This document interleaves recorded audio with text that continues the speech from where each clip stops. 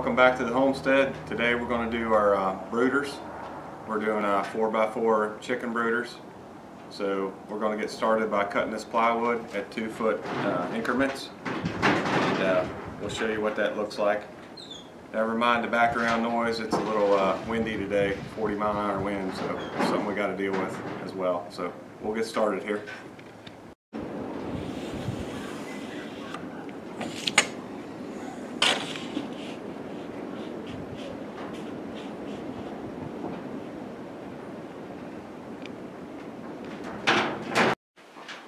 Okay, we got our boards marked here. We're going to go ahead and get the saw out and cut those, and we'll go from there.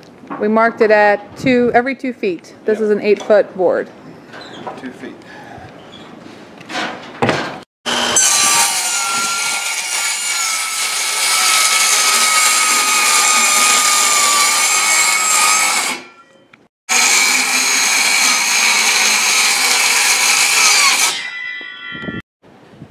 Okay, we got our boards cut. We got these 2x2s right here in the corner here. We cut these at 24 inches long, just like we did our boards. So we're going to make a perfect square here, and we'll design a top to put on it, and we'll show you what that looks like when we're done. And how are you joining them together? I'm just joining them together with nails, and I'll use some screws as well. Okay, we're putting the 2x2s in here. I nail one side and I screw the other so we can take these apart when we're done, so we can store them that way.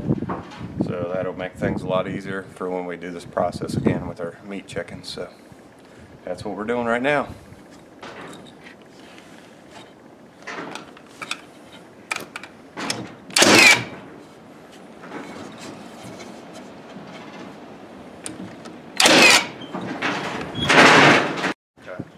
Yeah, we're just using some scrap wood we found in the barn to try to make the top of this. We're going to make it the hinge where it can go either side. It's kind of like a butterfly.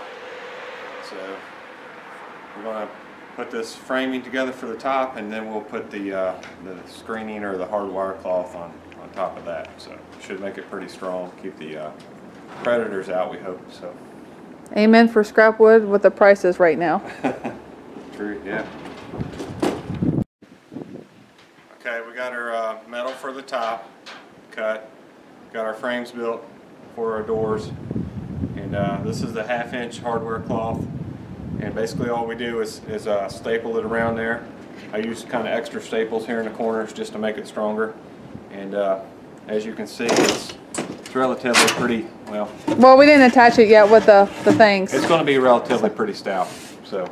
And then it looks like this because this is extra hardware cloth that we had when we painted it black for our coop at our old house. And so, like I said, we just found some scrap wood in the barn to make these work. It's nothing elaborate, but it'll definitely serve its purpose.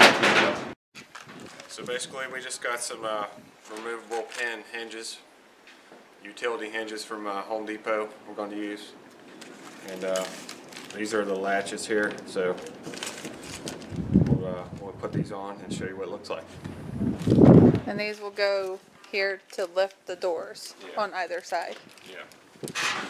So we're just putting a staple about every 6 inches or so. Don't need a ton of staples in this. You just want something where they can't pry up underneath of it and get in there.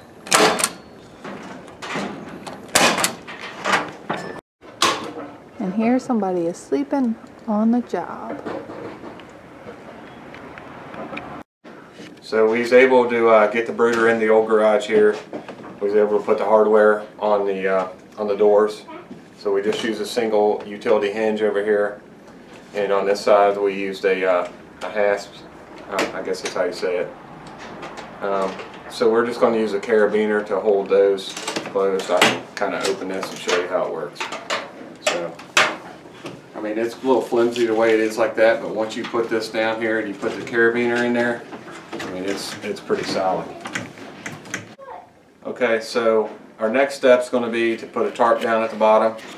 We're going to put our pine shavings in the bottom, and we're going to kind of collect the compost. So the next time you see this, see a video again, you'll see some baby chicks in here, hopefully. Yeah, next time you see the brooder. watching our videos, and hope you like and subscribe for more DIYs around the farm. Thanks.